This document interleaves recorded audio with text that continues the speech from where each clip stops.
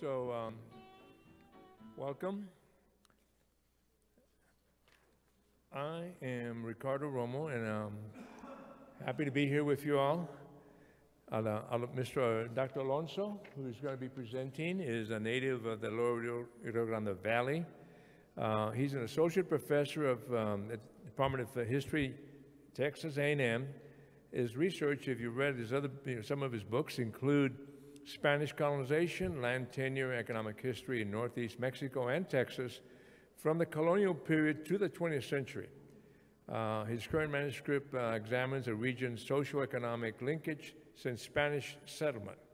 His book, Tejano Legacy, Rancheros and Settlers in South Texas, 1734 to 1900, was published by the University of New Mexico Press. So we are going forward, and we'll leave some 10 minutes for questions. So be thinking of what you might ask, and we'll come back to you all in about 35 to 40 minutes. Good afternoon. Thank you for inviting me. We would like to talk about this very interesting topic on the history of what is now Northeast Mexico, including South Texas, the lower valley of Texas. The Spaniards, when they came to the New World, they quickly wanted to find riches. And of course, once they went into Mexico, they found Moctezuma and the Aztecs and all the gold and silver that they had, among other things. The Spaniards very quickly became excited about finding more mineral riches. Everyone immediately thought they could all get rich quickly. As everyone knows in the history of gold and silver, that happens. A few people do get extremely rich, but many others did not. Most others did not. Certainly most of the miners made just very little money. But the appetite got so big that they started going all over Mexico, moving in different directions. And in 1546, they find this incredible bonanza, silver bonanza, at a place called Zacatecas to the northwest of Mexico City. And that began the movement north, northeast, north central, northwest. And the Spaniards began to penetrate all these new lands, encountered new peoples who were already there. In our case, mostly nomadic hunter-gatherer people. But everywhere they went, they began to look for mineral rich. As I said, they had come to America, hacer America, to get rich, hacer America. And then they found some incredible mines, of course, primarily silver. And that began to change the whole world economic history in terms of what we call the Atlantic world economy. And of course, Spain would be dominant for a considerable period of time. In any case, this excited other people. We'll look here in the next frame, please. So some of the early colonial settlers to America, as I said, they begin to think, well, there's other things to do. There's so much land here. Let's settle it, colonize it. And so we have this continuing evolution of what the Spaniards call gobiernos. Some of these men literally made formal contracts with the king. Carvajal, Luis de Carvajal, for example, he said, I want to go to this area in this frontier. And he said, he gave it the name of Nuevo León. He collects settlers. In 1570s, they arrived, I believe it was 2 ships of settlers from northwest Spain in the area bordering Portugal. And so we have this entrada into Nuevo León. They find very little mineral riches and instead end up enslaving most of the hunter-gatherer people, selling them to miners in the mining country to the south and southwest of Coahuila. Coahuila itself had been settled about the same time, maybe 5-6 years earlier than Nuevo León, just a few years earlier. And of course, they had gone into the areas to the north and west of Coahuila, which became known as Vizcaya, Nueva Vizcaya. Like in English America, the Spaniards, renamed all these places in honor of their homeland. And so these early entradas then, as I say, they began to occupy the land and intrude into Native American communities. And of course, the Spaniards did horrible things everywhere they went, basically. But they dispossessed Native American people from the better lands in the river valleys and pushed them out to more difficult places, fought those that were, quote, belligerent, and killed many of them. But in the end, disease more than anything else began to bring about a great depopulation of Native American people throughout Middle America. Next frame, please. And so when they went into the area where there is now, Monterrey and north of Monterrey, they were very close to the Rio Grande and some of the settlements there, but it didn't survive. They didn't survive there, and the settlers went to Saltillo. The reason for that is Carvajal got involved with, as I said, his men were enslaving Native Americans. And then when he was brought to Mexico City, they started an investigation. They find out that he and others had hidden some of their Jewish ancestry. And so then the Inquisition got involved, and the colony failed. Nuevo León failed, but the settlers that survived went to live in Saltillo, and so they merged with the Castellanos, right, the Castilians, and so there's a whole big question, what is the Jewish Sephardic Jewish ancestry of Nuevo León? Well, if you look at the historical evidence, they may have been Jewish 2 or 3 generations before they came, and they may have hidden some of that knowledge and religious beliefs and practices, and then it's going to basically dissipate, right? But there's a continuing heritage of the Sephardic Jews of Nuevo León. So that left Texas, and the Seno Mexicano is another name for the Gulf Coast. And when the French arrived with La Salle, Spain immediately determined they had to find La Salle settlement, which eventually they did find it. But practically everyone had died except for a few boys and a girl, I think, a sister of one of the boys that had survived, and then they were rescued by the Spaniards. And so Spain says, well, let's occupy Texas. And so they occupy Texas. 1690 is short-lived. They go back to their base in Coahuila. And so Coahuila is the mother of Texas. Coahuila is the mother of Spanish Texas. That's the way the Spaniards will come into Texas. And that left the area below Texas all the way to Tampico unoccupied. And this is part of what they call the Seno Mexicano. And today we would call it the Gulf of Mexico. And so in the next frame, I talk a little bit about how, eventually they're going to occupy this section, unoccupied land. They're going to name the Gobierno Nuevo Santander. This is a map of Nuevo Santander. You can see that the borders were undetermined early on. In 1805, the king said, no, let's put the border there at the Nueces River. So you can see that originally Nuevo Santander was a larger gobierno. And it was basically went all the way to the Medina River, right below present-day San Antonio.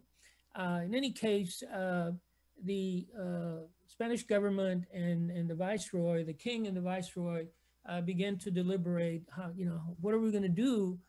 We have to occupy this land. There were pressing imperial rivalries, not with the French anymore, but with the British, who had occupied, taken over Jamaica from Spain in 1650. And that really scared the Spaniards. They believed that the British would drive through what they called a canal separating Cuba from the peninsula of Yucatan, drive through this coastal land and go into the mining country. And they're afraid that, they would lose control of territory, right? So they have to occupy this. Next frame. And so, there's, in the discussion, And when you look at the discussion that's held by the viceroy in Mexico City, representing the king, and then the king in Spain, and they look at all these options, say we have to occupy, we have to colonize this Seno Mexicano. And so there's imperial reasons, religious reasons, and there's also personal reasons. The vecinos are pobladores. They want more land. They want, and they know there's more land beyond Monterrey, beyond Cerralbo in Nuevo León. There's more land beyond the valleys in southern Nuevo León, and they're venturing into these new lands. Primarily, these are ranchers and hacienda owners. In fact, hacienda owners were coming for a number of months periodically from central Mexico to Nuevo León as early as the early 1600s. It's an annual way of the movement of the sheep herds. There's very large sheep haciendas. So there's a lot of people who have an interest in this unsettled lands. And there's competing proposals, and this is where Escandon is selected. Next frame. And so Escandon was born in 1700 and died 70 years later. Again, it's a bureaucracy. The Spanish system was a bureaucracy, very top, from the top down. And as I say, there were a couple of proposals.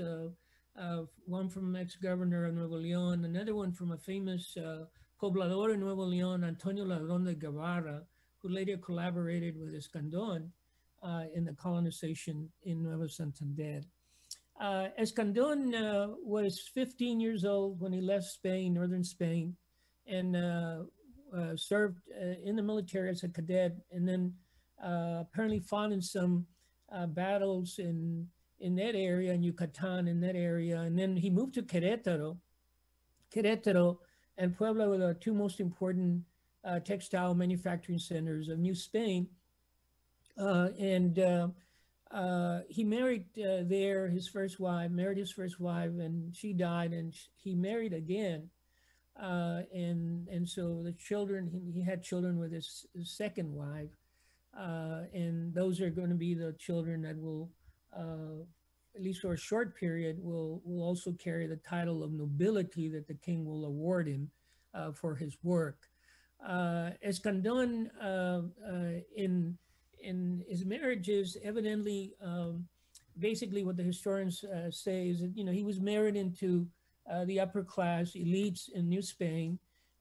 They had wealth, and eventually he owned a textile mill in Querétaro that employed at least 1,000 workers, maybe more than that.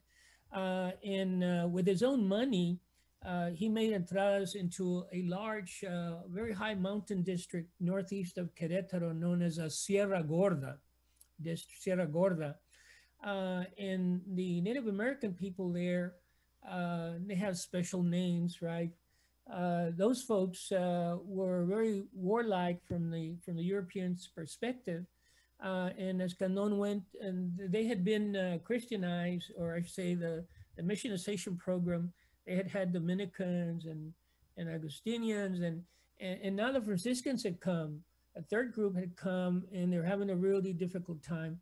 So Escandon in the early 1740s, with his own money and his own men, and he supplies equipment, goes into the Sierra Gorda 4 different times, 4 different entradas, and he subdues the Native Americans there and moves them into missions, rearranges missions, set up, Indian pueblos for Indians, Native American people, and reports to the viceroy, this is what I've done. Well, the viceroy at this time was a very important viceroy, one of the most important in New Spain, Revillagigedo, the first count of Revillagigedo, that's his formal name.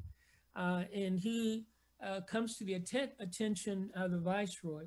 The viceroy had a advisory committee that recommended to him, they looked at the proposals. Antonio Ladrón de Guevara actually went to Spain and lobbied. The king told him, well, yeah, okay, go back to Mexico City, tell the viceroy that, I'm all for you been selected, but he wasn't selected because one of the advisors to Rivera Guerrero told him that Ladrón de Guevara had gone into Indian villages in the frontier, and he had left children everywhere he went. I'm not sure that was really true, but that was one of the reasons he wasn't selected. But really the main reason he wasn't selected was that Escandon was a man of wealth. He had a lot of money. He had a lot of prestige, and he was a military man. He was a colonel in the military and commander of the forces at Querétaro. So Escandon is selected to lead the colonization project. Next frame. And he's going to then devise a plan, and his plan was to first do a reconnaissance of the territory, and he writes to the governors in the frontier, including Texas, and the viceroy says to every governor, the viceroy writes to the governor, says, you have to help Escandon carry out my commission, right, to the letter. And so even Texas sent an expedition down to the Rio Grande Valley, and there was a military reconnaissance in 48, and Escandon wrote a report. He told the viceroy, look, we have traversed all the territory. We know where we're going to go. I'm not going to need a lot of money. He says, I only need 150,000 pesos. Because the people that are going to go and settle the new territory are going to be soldier families, right? Well, who were they? Well, they were all Españoles, right? Everyone is Español. Now, what that meant was that, in terms of their language, religion, and culture, they were Españoles. Most of them were American-born Spaniards or mestizos and other groups of people that joined the colonization project. But again, he has to coordinate this from his home at Querétaro, right? And as I say, he plans it all out. So he's very much in line with the Enlightenment. This is a planned out colonization, and the viceroy and the advisors all support him because they want to move away from the previous program of setting up expensive presidios all over the place and missions, and so they're favoring more a civilian enterprise. All of these settlers were all multi-generation American people, Americanos, as they say. They were Americanos, right? Of course, the local people, Coahuiltecan people, now we think there were different groups of Coahuiltecans. These were small hunter-gatherer people, and in some places they generally assisted the Spaniards as they're moving into to this new land, this Seno Mexicano. And so, all these settlers, they're not getting off a boat on the coast. These are multi-generation people. Some of them had arrived in New Spain, in 1500s. Quite a number of the settlers, when you look at the biographies that have been done of the settlers in Nuevo León, most of them arrived in late 1500s, middle 1500s, early 1600s. Very few arrive in the late 1800s. Generally, 1700s. Those are officials and missionaries and religious people that come from Europe to America. Next frame. And so this is Escandon's second wife. I've never seen this firsthand. I got it from a book published there in Mexico. As I said, she came from a wealthy family, and they had several children. I want to mention this, not going into their children, except for one, a son named, one son, Mariano, was a priest, and he became an officer at the cathedral in Michoacan and died in 1814. And then another son, Manuel de Escandon. I want to mention Manuel de Escandon. His son, Manuel de Escandon, was interim governor at times. When the governor would leave, they would leave someone in their place. And then he was a soldier like his father, also a colonel in the military. And he was in 1772, he was interim governor of Texas. He was commissioned by the viceroy to resolve some problems. There were some issues in Texas dealing with a governor of the state, Manuel Munoz, who was being investigated. And so, you know, he was under investigation. So, but Manuel Escandon serves as governor like his father for about 10 years, dies in 1800. Next frame, please. And so what do they do? Well, in the Escandon era, because he's going to be removed from power, so the settlers that are recruited, some are given a small stipend. Many of them come with their own property, their families and their own property. Rarely did they bring any slaves. Occasionally they brought some people that they call sirvientes, servants, right? But these were, that is, most of the people that were recruited to settle in the new towns were rancheros, a few artisans. They were mostly rancheros. They're not hacendados. Now, there were a few hacendados in the older cities like Querétaro and San Miguel el Grande, which is San Miguel Allende, and some of them participated in founding some of the town settlements because, you know, they had so much wealth. They had already moved their herds and animals there. They didn't live there, but they had their servants there. So they set up these small towns, 30, 40, 50, 60 families at the beginning, right? And they were called villas. They were never called pueblos. And then they would, in some places, they founded missions. Again, the Franciscans were assigned. These are all, in the beginning, it's communal land, except for some individuals who received title to property, to land by Escandon or some other government official. Jose Vasquez Borrego below Laredo, for instance, gets about 200,000 acres and sets up Dolores, which was supposed to be a town, but it's a complex of 3 ranchos. In addition to that, the settlers had discovered the salt lakes since about 1650 or so, and they also used the Native Americans to mine the salt and for their own use and for sale in the different neighboring areas. In 1757, there was a formal inspection of the colony. They wanted to know how it was doing. Escandon said that he had finished his work. He really hadn't, but he began to have problems because a new viceroy came in and the viceroy didn't like him, all right?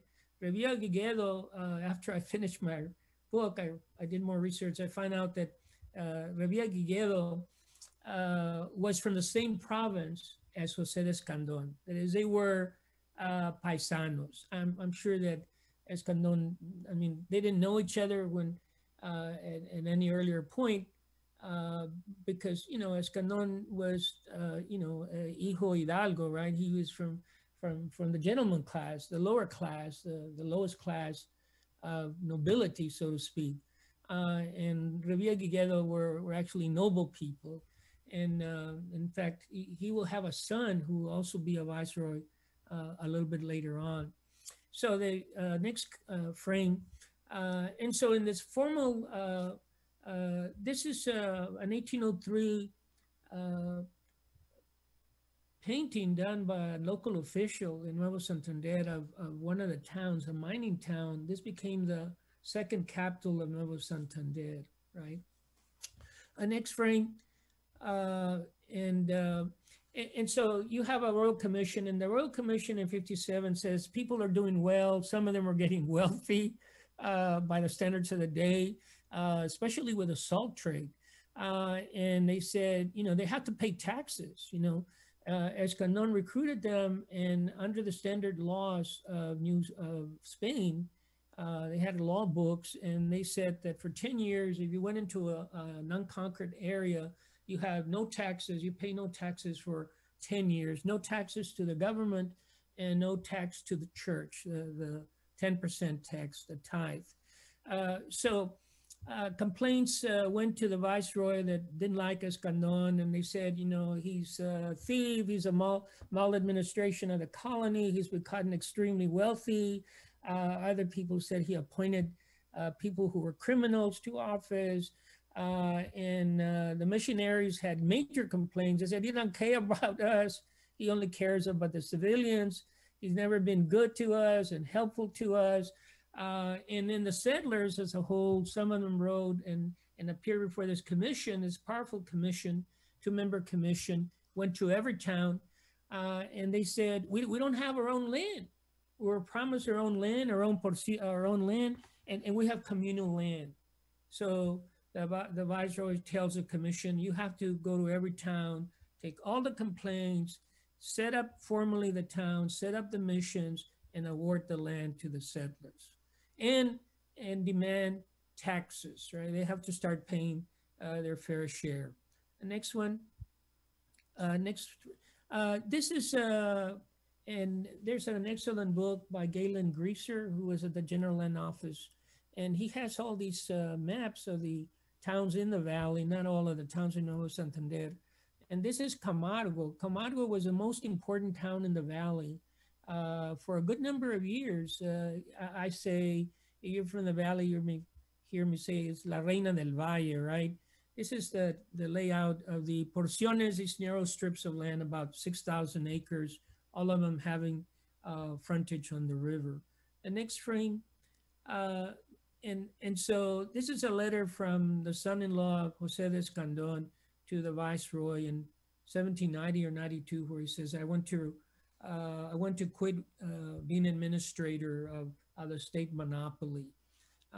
I can answer any questions, and there's a monopoly on tobacco, gunpowder, salt, and playing cards and stamped paper. And he was a trusted right-hand person to Jose de Escandon. Next frame, that's his signature there, 1792. And you can see on here, this is to the second count there at the bottom, to Señor Conde Rivera Viguedo, the second count, the son of the first man. The next one.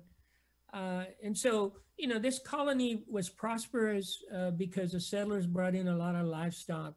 Ranchero society, very few cases, larger folks had administrators. They did have foremen. And of course, they had men that worked with the animals themselves. Generally, these are free workers, but they call them sirvientes, right? And then there were a few other workers. There were specialized workers, arrieros, work with the mule trains that carried, for example, wool. And then you had craftsmen, the albañiles. The next frame. And then they also awarded, besides those narrow strips, these are actual land grants, Mercedes de Tierra. These are Spanish land grants. And you can see there doesn't seem to be a pattern to them, but in the period after 1821, it all got filled up to the Nueces River with what we call the Mexican land grants, right? Tierras de Mercedes means land grants. Next one. Here's this is a survey map of one of those Spanish land grants. El Salvador del Tule is located just a few miles to the north of Edinburgh. It's a very large land grant. The next one, please. And then, as I said, with this new commission, they have to pay their tax, the diezmo, sales tax, average 4 to 6%. And then there's a monopoly on all these products that they have to buy through agents of the king, right? In every colony, there would be agents. The merchant in Camargo, Reynosa would have to buy the tobacco from the local merchant, right? Agent. And I did find a couple of sheets on the tax records just to give you an idea. The next frame. In the next frame, please. Okay, the diezmos, this is very interesting, folks. Just to give you an idea, these are tithe collections to the church, 36,000 pesos. And here they have, in this accounting, they separate the towns in the north of the lower valley, the Villas del Norte.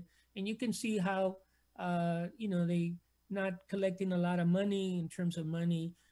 You know, it goes up from 2,800 to 4,000, you know, in 1 year. There are 76 to 77. if you'll see the next slide, I like this slide because this is 1799, folks. And if you look at all the collection districts for the Diocese of Monterrey, you'll see that the most important collection district is the Valley. Villas del Norte, 16,892 pesos. The second most important district was Saltillo. It is the Valley towns surpassed Saltillo in wealth somewhere in the 1790s, okay?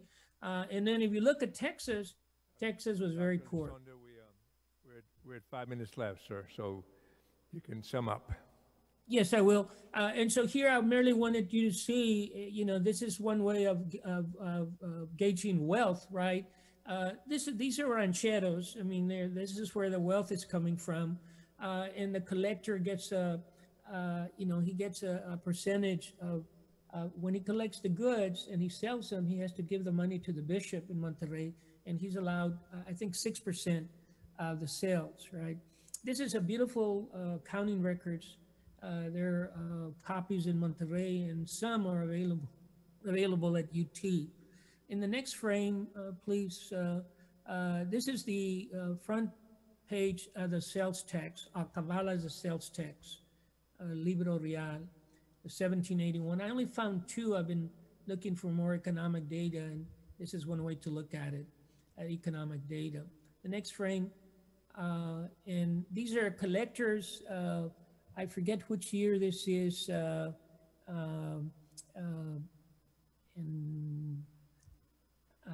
don't think I can see it here. Maybe it's cut off at the bottom of the page. But these are the individual towns and the individual collectors and the amount of the sales tax that was collected. And then they're also paid a certain percentage for the based on how much they collected, right? Of course, this one goes to the viceroy, whereas diezmo goes to the bishop in Monterrey. The next one. So basically what I'm saying is they needed to find the right person at the right time. They found the right person. There were a lot of complaints.